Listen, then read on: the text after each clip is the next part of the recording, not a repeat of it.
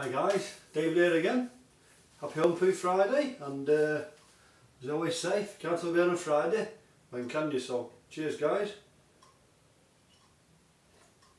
Just letting you know what I've been up to today.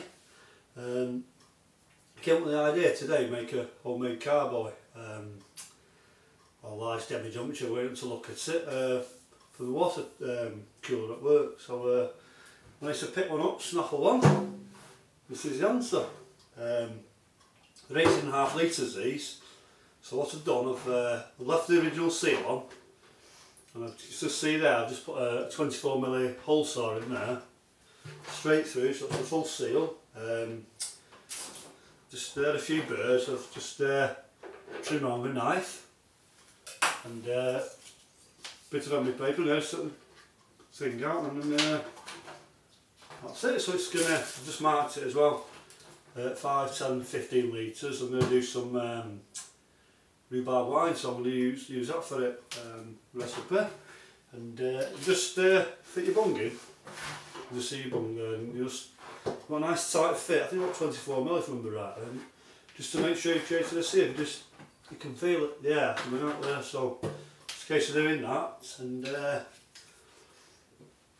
putting your airlock in, some vodka or whatever thing you use, boiled water or sanitizer, and away you go. So for nothing, I think it's pretty good that, so chuffed with that. I'm going to give it one a go this weekend. Just the one on the bottom, it says approved for water use only. I mean, it's fully sanitised, so I'm not too bothered. I'll be sanitising it myself. Just make sure when you put the hole in, there's bits of plastic inside. It'll give you a good wash, a couple of time washes, and sanitise, and I reckon that'll be fine. So a couple of days, I'm going to have some hopefully rhubarb wine in there fermenting. It's not cost me anything, so happy days.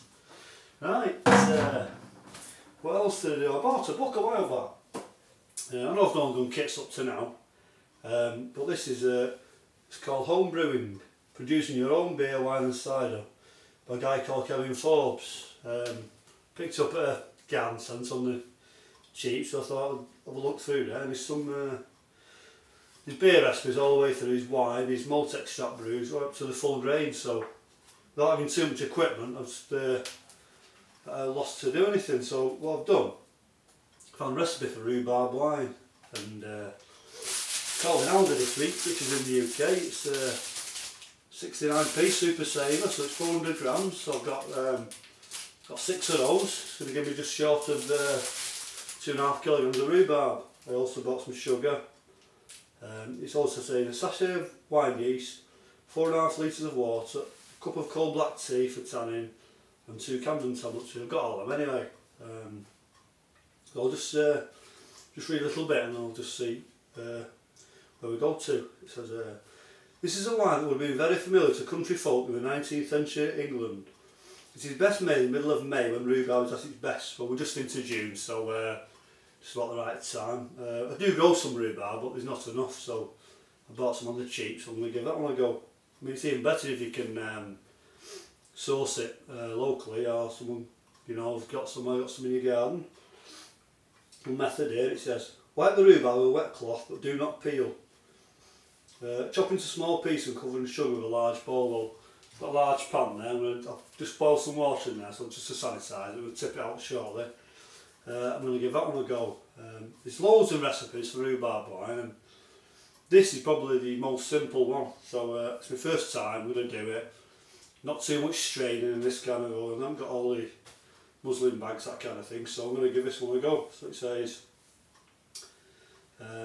I'll give you the ingredients, and I'm doubling up, so it says, ingredients, 1.2 kilograms of rhubarb, so we'll go to 5, 1.25 kilograms of sugar, again, 5 not 1.25, 2.5 on both the rhubarb and the sugar, a sachet of wine yeast, I'm going to use 2, or 2 teaspoons, whatever, 4.5 litres of water, I'll obviously use 9, so it's just going to go short of 10 litres there on my carboy. I'll use 2 cups of cold tea, and 4 Camden tablets, with them doubling up and everything. But I'm also going to use the yeast nutrient as well. I'm going to put a couple of teaspoons of that in. I think it might just help it on its way a little bit. So it says, wipe the rhubarb down with a wet cloth but do not peel. Chop into small pieces and cover with sugar into a large bowl. That's how I'll use that pan. Number 2, leave overnight until the sugar is completely dissolved.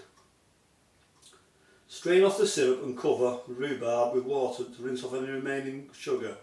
Add this liquid to the syrup and make it to 4.5 litres. Like I say, I'm doing 9 anyway of water.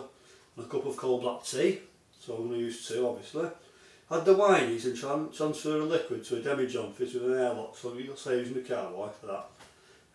Using a hydrometer to stop fermentation using 2 Camden tablets when the reading reaches about 1.010, which I will do. Just keep checking every few days. Leave the wine to clear naturally. Siphon the wine to sterilise bottle and leave for a minimum of 3 months. If kept in a cool place, this wine may be stored for up to 2 years.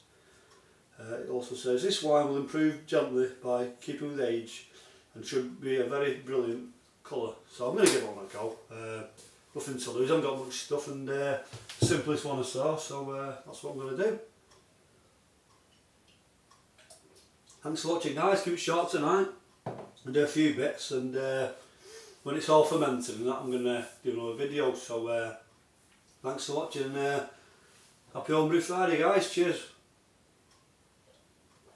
Take care, enjoy the weekend, thanks very much.